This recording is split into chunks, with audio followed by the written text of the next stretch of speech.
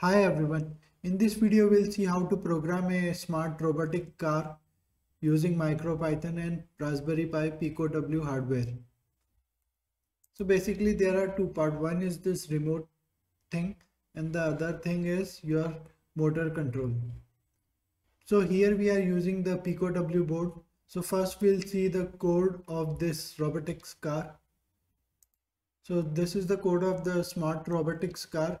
So here like you provide your Wi-Fi credentials, then you open a socket connection and then you also initialize your robot, like which is your motor, left motor, right motor, and like forward backward wires.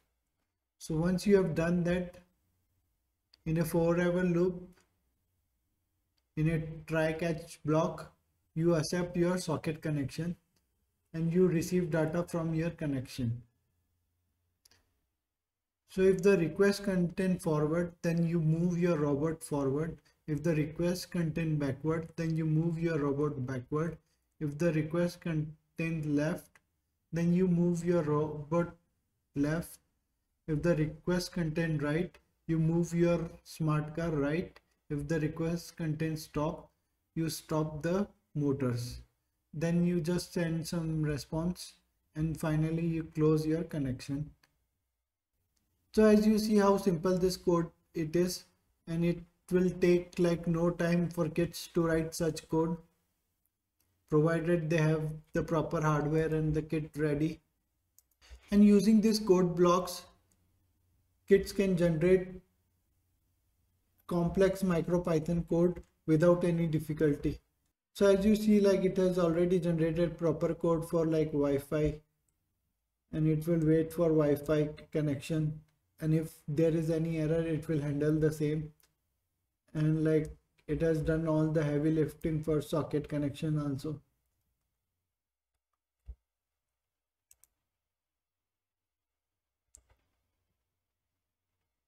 So once your code is generated, you just have to click upload and the code will be uploaded to your Raspberry Pi Pico hardware.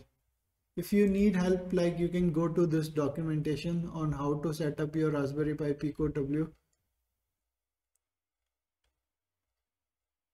to be used with CodeSkool. So you need to install some connectors. So this article talks in detail about the same. And if there are still some questions, you can go and click join Discord community and you can ask your question there.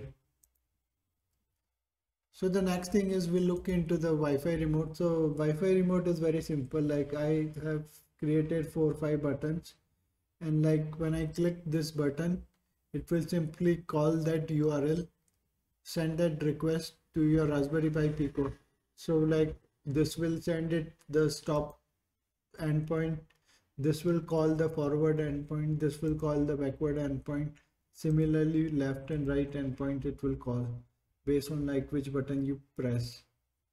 So as you see like how simple it is to create a Wi-Fi remote with Scratch in CodeSkool. So when this endpoint is received, if the request contain forward, the robot will move forward. And similarly, you can have like conditions for backward, left, right, and stop.